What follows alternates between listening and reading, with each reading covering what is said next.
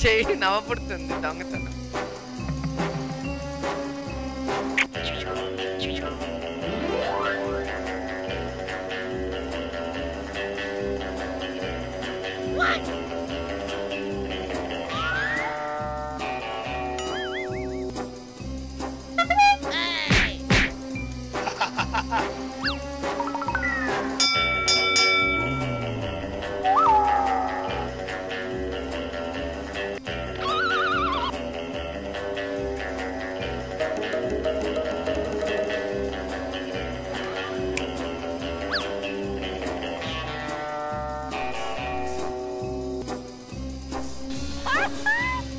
బక్రా బక్రా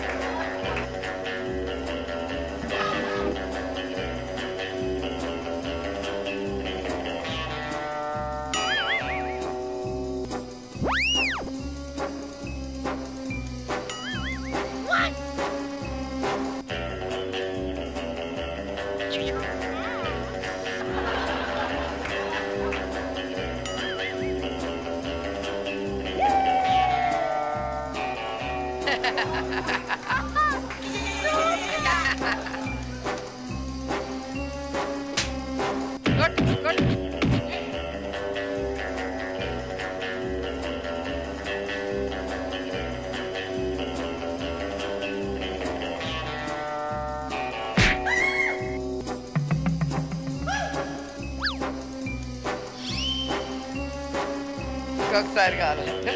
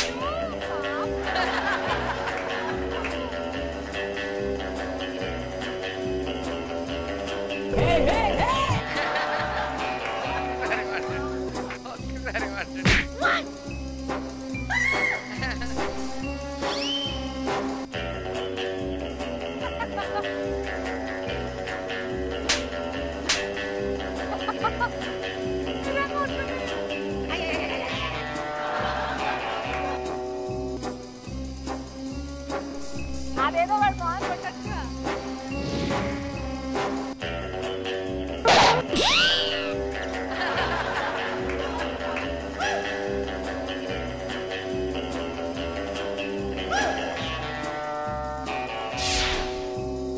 ఆ రోజు రాత్రి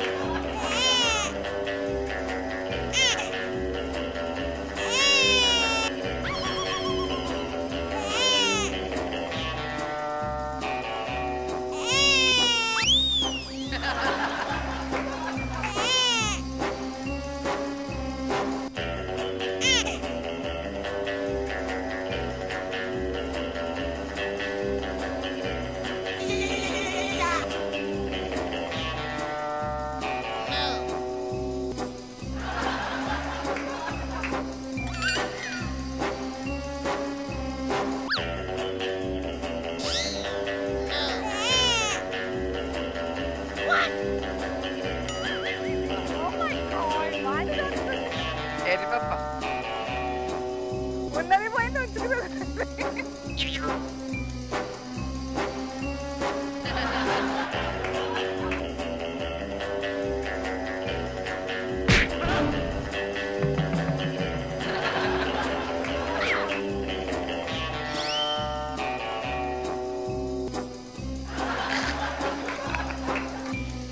ఆ స్ప్రే ఇచ్చేయండి ఓ 10 నిమిషాలు.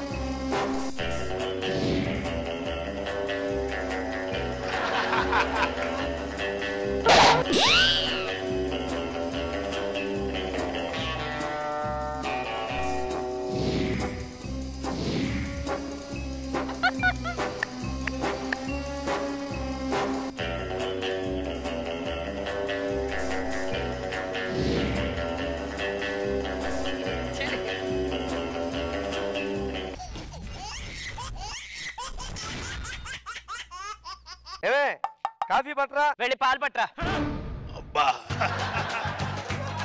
ఎప్పుడు చూసినా అడుక్కోకుండా ఏం పట్టరావా నువ్వు? నువ్వు బయటికి వెళ్ళి పాలు తెస్తే నేను కాఫీ ఇస్తా, లేదు నువ్వు కాఫీ ఇస్తానంటే నేను బయటికి వెళ్ళి పాలు తెస్తా. ఏంటి నీ ఉద్దేశం ఇప్పుడు? మొగుడు పెళ్ళాలంటే కలిసి కాపురం చేయడమే కాదు, కలిసి అన్ని పనులు చేసుకోవాలని.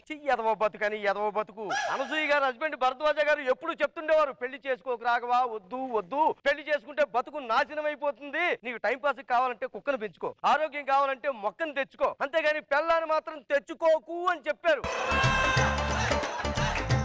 సారీ భరద్వాజ్ గారు, మీ మాటలు పెడచెవిని పెట్టాను, నా బతుకు పగిలిపోయిన ఫ్లవర్ వాజ్ అయిపోయింది. Sorry sir. Impossible impossible. ఓ అబ్బో, అనసూయక్క నాకు చెప్పింది, పెళ్లి కాకముందు ఆ కట్నం డబ్బులు వేరే వాడికి ఇచ్చే కన్నా అవి బ్యాంకులో వేసుకుంటే వాటితో వడ్డీ వచ్చిన డబ్బులతో హ్యాపీగా బతకచ్చే అంది. అనవసరంగా నీ మాట వినలేదక్క. ఆ పాత సామాన్లు కొంటాం, పాత సామాన్లు కొంటాం. ఇదిగో బాబు, పాత సామాన్ ఇక్కడ ఒకటి ఉందో, వెళ్ళి పట్టుకెళ్ళు. ఏంట్రా తీసుకెళ్ళేది? ఇదిగో ఇదిగో, ఒక వ్యాపారస్తుని అలాగే కొట్టేస్తావా? ఇంకెలా కొట్టాలి? ఆ పనికి మాల వస్తువులు కొంటాం, పనికి మాల ఇదిగో వస్తువులు అబ్బాయి, కొంటాం. ఇట్రా. నా మొగుడు ఎందుకు పనికిరాడు గాని తీసుకొని పో.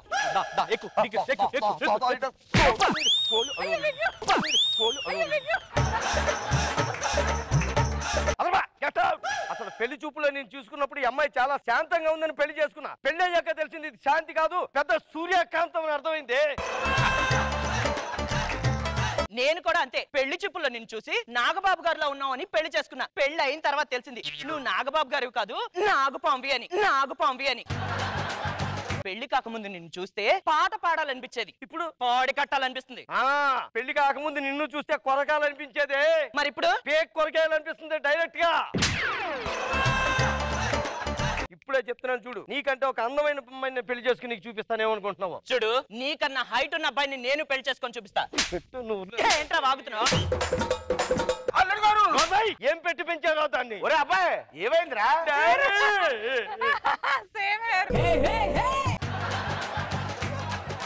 నీ కోళ్ళు నోటికి ఎంత వస్తే అంత మాట్లాడుతుంది. ఏమైందమ్మా? ఇంకా ఏం కాలేదు మామయ్య, 2 నిమిషాలు ఆగుంటే వీడు మర్డర్ అయిపోయాడు. నీకంటే అందమైన పెళ్లి చేసుకుని నేను చూపిస్తానేమనుకుంటున్నావు? నేను నీకన్నా హైట్ ఉన్న అబ్బాయిని పెళ్లి చేసుకొని చూపిస్తా. Challenge D1 D2 D3. నేను డి జోడి చూపిస్తానే. పోరా. ఇలా అయిపోయింది ఏంటి బావగారు? వీళ్ళ జీవితాలు నిలబెట్టలేమా? మా అబ్బాయి అడిగినప్పుడు కాఫీ తెచ్చి గొడవ వచ్చేది కాదుగా. అసలు మా అమ్మాయి అడగగానే జీతం ఇస్తే గొడవ వచ్చేది కాదుగా. దూరం వచ్చింది కాబట్టి నీకన్నా మంచి బియ్యం గురించి చూస్తాను నేను. నీకంటే మంచి బియ్యం నెల జరగకుండా నేను తీసుకొచ్చి చూపిస్తా. పంది పోరా దున్నపోతు. అడలే చెప్పా. మీరు కూడా విడాకులు. మరుసటి రోజు ఒరే శేఖర్, ఎక్కడైనా సరే మంచి బ్యూటీ పార్లర్ ఉంటే చెప్పరా. అరగంటలో వయసు తగ్గిపోవాలి, అందం పెరిగిపోవాలి, అంతే. హలో వసుంధర, అర్జెంట్ గా నా అందం పెరిగిపోవాలి, వయసు తగ్గిపోవాలి, మంచి బ్యూటీ పార్లర్ చెప్పు.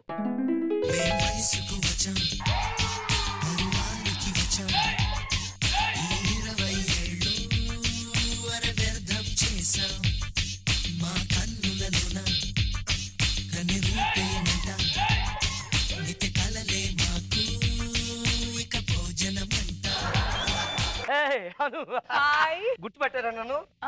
లేదే. అందం బాగా పెరిగిపోయింది కదా, అందుకే నన్ను గుర్తుపెట్ట. అమ్మా వదిలేసండి. ఓకే ఓకే, ఇలాంటప్పుడు ఒక అందమైన ఇది సదిరిపోయింది. ఫ్రూట్ సలాడ్ లా చాలా సాలిడ్ గా ఉంది. బ్యూటీ వస్తావా కోటి? కొనిపిస్తా మంచి నైటీ. అసలు లేడీస్ అంటే ఏమనుకుంటున్నారా? ఏమని అనుకుందాం మనం? థ్యాంక్స్ అండి. మీకేం కాలేదు కదా? ఏం కాలేదండి. నాకు ఆడవాళ్ళని రక్షించమని చిన్నప్పుడే శిక్షణ ఇచ్చారండి నాకు. సరేనండి, ఉంటానండి. ఓకే. ఏంటబ్బా, స్కూల్లో గంట మోగుతుందంటే పాఠాలు మొదలైనట్లేక, గుండెల్లో గంట మోగుతుందంటే ప్రేమ మొదలైనట్లేక. అల్లుడు గారు. అల్లుడు గారు ఏంట్రా? అల్లుడు గారేంటి? మీ అమ్మాయిని ఎప్పుడో ఇంటికి పంపించేశాను, నా మనసు ఇంకో అమ్మాయికి ఇచ్చేసాను. పాల బొగ్గల నా కూతురు జీవితం బుగ్గి పాలు చేయొద్దు అల్లుడు గారు. అంత పాల బొగ్గలు అయితే ప్యాకెట్ లో పార్సిల్ చేసేది సూపర్ మార్కెట్ లో పెట్టి గెట్ అవుట్. భగవంతుడా. Next day. కనుల దానా నీ విలువ చెప్పుమైన నా ప్రాణమిచ్చుకోన నీ రూపు చూసి శిలను అయితినే నొట మాట రాక మూగబోతినే. What beautiful days going on. ఇలాంటి సమయంలో అందమైన అమ్మాయి మళ్ళీ వస్తే ఎంత బాగుంటుంది. వచ్చేసింది. తలుచుకోగానే వచ్చేసిందంటే నా ప్రేమ చాలా గట్టిది అనమాట. అయ్యో, చెప్పు తెగిపోయింది. ఓ, చెప్పు తెగిపోయిందా? వేసుకోండి. ఇప్పటికిప్పుడు మీ దగ్గర సూదిదారం ఎక్కడి నుంచి వచ్చింది? లాజిక్ అడగండి, మ్యాజిక్ అలా జరిగిపోతుంటాయి అంతే. అదే ఎవరైనా పువ్వు పుయ్యడం చూస్తుంటారు, కానీ నేను పువ్వు నవ్వడం చూసాను తెలుసా? ఎక్కడండి? ఇక్కడే మీ మొహంలో. నా పేరేంటో మీరు తెలుసుకోవాలనిపించట్లేదా? ఏం పేరండి? నా పేరు పీతో స్టార్ట్ అవుతుంది. పవన్ కళ్యాణ్. ఫ్యాన్స్ ఒప్పుకోరు. ప్రభాస్. హైట్ ఒప్పుకోదు. ప్రకాష్ రాజు. నేను ఒప్పుకోను. మీరే చెప్పండి. నా పేరు పీఫర్ పొలకిత్త. ఎందుకీ మీ పేరేంటో మీరు చెప్పలేదు. నా పేరు ఎస్ తో స్టార్ట్ అయింది. సమంత. నాగ చైతన్య నడ్డి మీద తంతాడు. అయితే మరి సాయి పల్లవి? నేను సింగర్ని కాదుగా. సింగర్ కాదు, డాన్సర్. మీ పేరేంటో మీరే చెప్పొచ్చు కదా. నా పేరు శాంతి. Wow, what a beautiful name. మీకు తెలుసా, మీకోసం 2 దేశాలు కొట్టుకుంటున్నాయి. నా కోసం 2 దేశాలు కొట్టుకుంటున్నాయి. ఎక్కడండి? ఎప్పటి నుంచో భారత్ పాకిస్తాన్లు శాంతి కోసమే కొట్టుకుంటున్నాయి.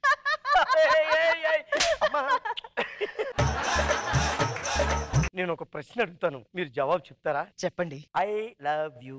I to love you. మీకు అన్ని జవాబులు తెలుసు. మన ప్రేమ గురించి మా నాన్నగారికి చెప్పొచ్చా? ఇప్పుడు డోంట్ మైండ్. అలాగేనండి. డాడ్ చెప్పరే. ఏం లేదు డాడీ, ఆ ఇనపరేకు లాంటి అమ్మాయిని వదిలేశాను కదా, ఇప్పుడు పూతరేకు లాంటి అమ్మాయిని పట్టుకున్నాను. ఒకసారి మీకు చూపిస్తాను, వస్తారా? వస్తాను. ఏమండి, ఇఫ్ యూ డోంట్ మైండ్, నేను కూడా మా నాన్నగారితో మాట్లాడచ్చా? షూర్.